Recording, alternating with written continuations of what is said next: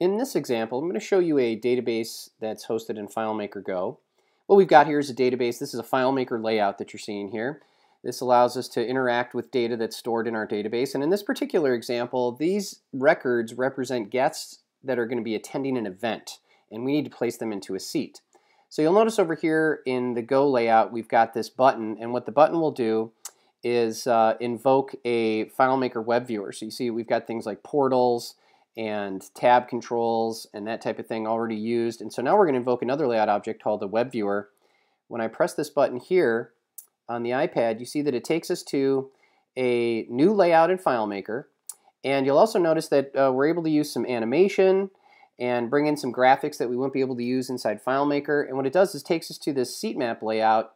And all of the stuff that you're seeing here is just in a web viewer. We use HTML5 and JavaScript and FileMaker data all combined together to be able to allow users to do things like pick on a user in a seat, which you see them appear in the status area.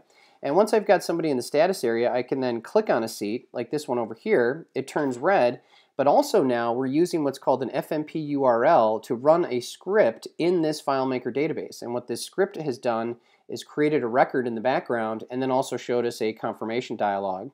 So what we're able to do inside the HTML5 is call the script and the database and also pass it some variables. In this case, we pass it the variables of the section that they're in, the row, and then the seat location.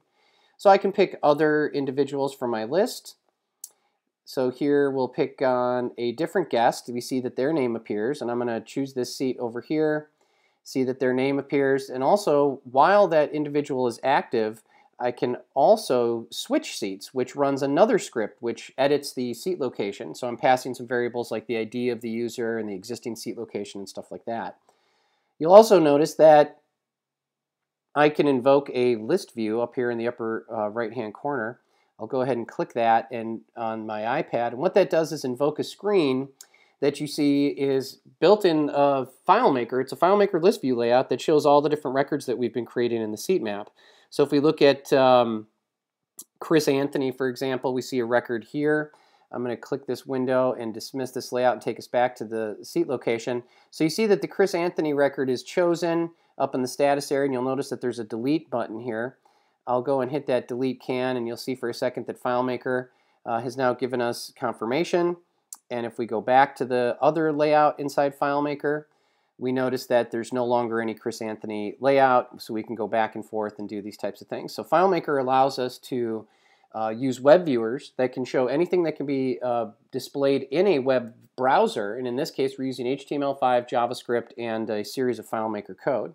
And just to give you a quick look under the hood, you'll see that we've got fields inside the database that store all the information that's necessary for all this functionality to work. We're calling different JavaScript, and you'll notice here in the middle, these are calculation fields that we're using to actually populate the reserved seats as well as the seats, as well as the guests that are in the pick list.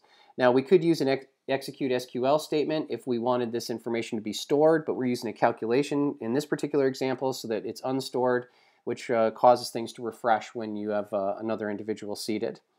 So this is an example of FileMaker Go, a database created in FileMaker Go that employs HTML5, JavaScript, and the FMP URL, all displayed within a web viewer using data URLs to be able to extend the functionality of the FileMaker database in ways that aren't normally possible with just the FileMaker layout tools alone.